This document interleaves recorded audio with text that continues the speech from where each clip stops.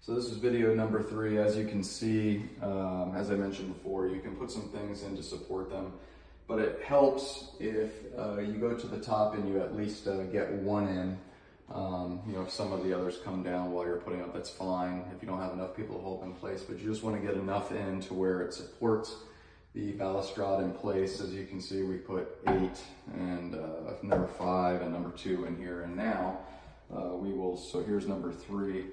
And you'll find the corresponding hole here, and then the rest of them will start to come into place. And it's okay if, you know, up here, if you go back up top, you can move. Because if I wasn't taping, I would be holding it back into the spot there to keep it aligned as you put in more and more of the stakes.